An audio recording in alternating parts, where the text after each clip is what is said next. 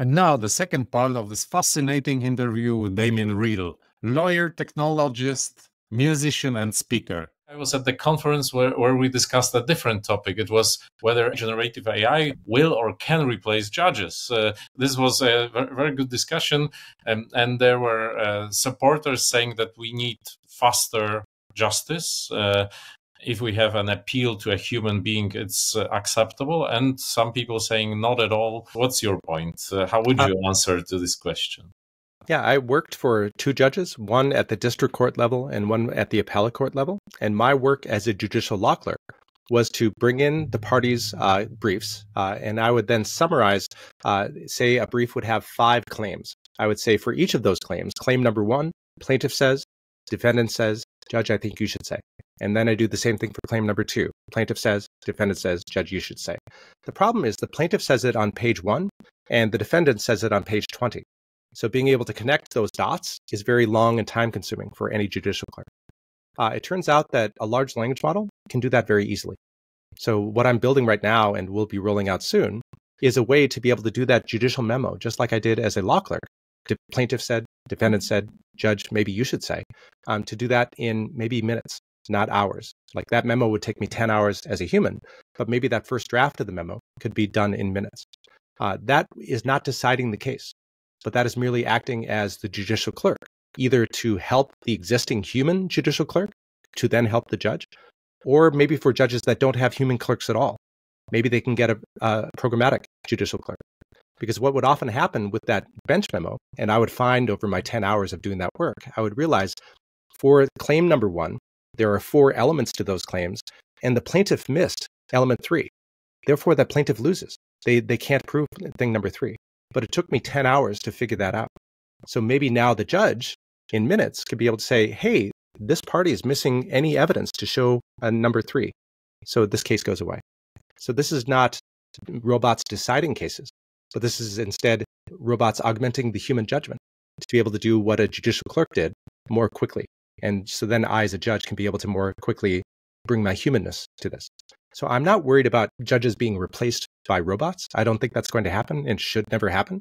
But I think that we can really accelerate the access to justice through judicial opinions. And I think that there are aspects of judging that, when we did criminal cases, my judge would say, I want to see the quiver in that defendant's eye to see if they're really contrite, if they're really sorry for what they've done. And that will affect how I sentence them. And so in that way, it's going to be a long time before that quiver in the eye is going to make it into a data set for a robot to be able to then say, yes, they are very contrite. So we probably still need that humanness to be able to determine the quiver in the eye. That's argument 1. But the counter argument to that I just spoke with the professor, they said, but that seeing the quiver in the eye is a bias. That is a human bias. And maybe that person is faking the quiver, right? And so then they're trying to game that human. So wouldn't it be better to have algorithmic justice rather than playing to that human bias? So there are very good arguments for keeping humans and very good arguments for eliminating humans and maybe having a less biased system, because you can be able to find the bias in the machine, but finding the bias in the flesh and bones of the human, that is very hard, if not impossible to do. I had very interesting episode of the podcast about correcting biases, human biases by machine biases, and biases of machines accompanied by humans biases. So it's still really open case. I would be afraid a bit about the apps not being too transparent, and this could be an obstacle to accept it very, very wide. But as a supportive tool for judges, I would agree. I was supporting this position, and I think the fast justice is one of the most important points of access to justice at all, and the rule of law. That's right. My judge would often say, justice delayed is justice denied. So yes. Let's make justice faster. In Europe, we have great problems with really delayed justice. Probably in the US, in some cases, is the same. But you cover also IP rights and AI. What's your opinion about generative AI and its impact on IP rights, especially about the recent disputes that are pending in the US? How do you approach it? Yes. So whether it be the GitHub Copilot case, which regards code, or the New York Times case, or the stability case, all of them rotate, in my view, on the idea expression dichotomy.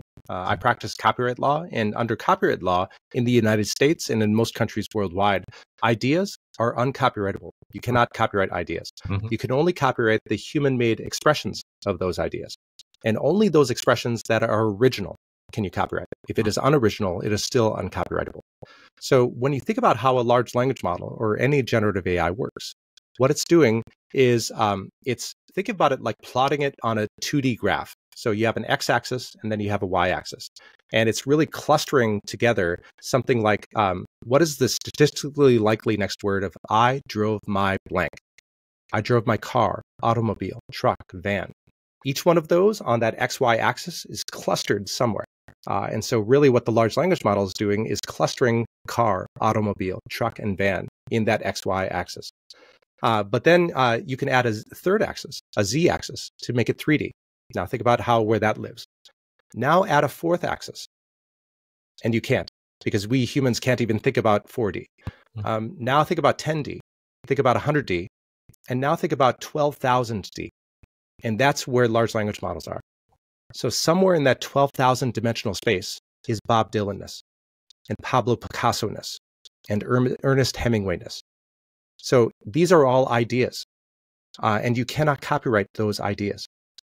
And so what the large language model did when it ran through the New York Times, and what it does when it goes through every book, is it's taking the ideas, that is the uncopyrightable ideas, and then it's throwing away the particular expressions of those. So throwing away the copyrightable things, but only leaving the uncopyrightable ideas of the things. And then people say, well, how did the large language model, when the New York Times ingested the first 8 paragraphs of the article and said, tell me what's statistically likely to finish, GPT finished up that article because, of course, given 8 paragraphs, it's of course going to finish up the article. That is what's called in cybersecurity red teaming. That is, you're trying to get the system to do something the system was not supposed to do. And in those types of cases, the red teaming, that person who is doing the red teaming is the primary infringer. And the person the tool that's being used at best is the secondary infringer. An example of this is the Sony Betamax case from the 1980s, where the video industry and the entertainment industry sued the VCR companies, saying this could be used to download HBO and other movies, to not download, but to record them. But the court in the United States Supreme Court said, well, the VCR could be used for that, but there are substantial non-infringing uses. That is, you could also use it to record your kid's baseball game. You could also use it to record your child's musical, right? These are substantial non-infringing uses that we should have VCRs because these are substantial non-infringing uses. So in the same way, ChatGPT, yes, you could red team it to do this, but are there substantial non-infringing uses for this? And the answer is, of course, they are. Think of the millions of substantial non-infringing uses. So as we think about, it's collecting mere ideas, not the expressions of those ideas. And, OpenAI and the others are trying to keep the red teamers from hacking it to be able to get the output that is the same. But that's on the infringer, not on the tool. Just like it's on the infringer that's downloading the HBO show and not on the VCR that allows it. So what's your prediction about the outcomes of the dispute? Well, I can say what the law should do, and I've laid out a pretty good argument as to what the law should do. And of course, I, as a litigator, know that what should happen is very different what courts ultimately decide will happen and what juries decide will happen. So I don't know if I will make a prediction. Yogi Berra, the philosopher, said that predicting is very hard, especially about the future. So I'm not going to predict. But I would say that if OpenAI leans into and Microsoft leans into the argument I've just made, I think they will be much more statistically likely to win than if they didn't. Okay. It's really interesting because in Europe we have a bit different framework where data LLMs may be trained by the data unless you opt out. So So it's a bit different and more specific, but also it's still disputable in Europe. I will ask you one final question. I saw your podcast about music, math, open sourcing of melodies. It was recorded 4 years ago. Would you change it right now when we talk about generative AI, or say the same, or you did probably something else? Yes, I maybe will give you an update on that project, and then I'll also talk about a new project I'm doing. The update is that, and for those who don't know about my TED Talk on all the music, what I've done is I've copyrighted. I will link it to the good. podcast. Good. Yeah, so the all the music, what we've done is we've copyrighted 471 billion melodies, and the way we've done that is through brute force. You could brute force you can brute force a password by going AAA, AAB, AAC until you mathematically exhaust all the possibilities to brute force your password. We've done that with music. So we've gone do do do do do do re do do mi do do fa until we've mathematically exhausted every melody that's ever been and every melody that ever can be, to the tune of 471 billion melodies. Once they're written to disk, as we did, they are copyrighted under the Berne Convention. So we've copyrighted 471 billion melodies, and then we've placed everything into the public domain under Creative Commons 0. And so the purpose of this is to help You Stole My Melody lawsuit defendants. That is, people that are accused of stealing someone else's melody. So an update to my TED Talk, which has been seen now 2 million times, is that every defendant before my talk has lost, and every defendant after my talk has used my arguments and has won. So Katy Perry, Led Zeppelin, Ed Sheeran twice, once in the United Kingdom and once in the United States. All of them have argued what I argued in my talk, that maybe those melodies are building blocks of music that are unoriginal, that are for uncopyrightable. So none of them has cited me, and correlation is not causation, but there's very good correlation that before my talk, everyone has lost, and after my talk, everyone has won. And now, since then, last week in South by Southwest, I presented on the All the Music project and then announced a new project, and it's called All the Patents. And what we've done for All the Patents project is Mike Bomarito and Dan Katz and Noah Rubin, who is my collaborator on the All the Music project. Mike said to me, Damien, I really liked your copyright thing. Let's do the same thing for patents. And so what we're doing is we're taking every single patent that's ever been filed. Then each of those patents has many claims, say 10 claims. And then what we're doing is we're taking all of those claims and then we are recombining them into new inventions. And then we're publishing those inventions. And once they're published, they are prior art. That is, you can't get an invention. You cannot get a patent on something that's already been invented. And so what we will then do is that if someone files a new patent that has the same claims as something that we put up there, we will then programmatically send a letter to the patent examiner to say, hey, take a look at this. We actually invented this in March of 2024. So you in December of 2024 cannot invent it because we've already done that.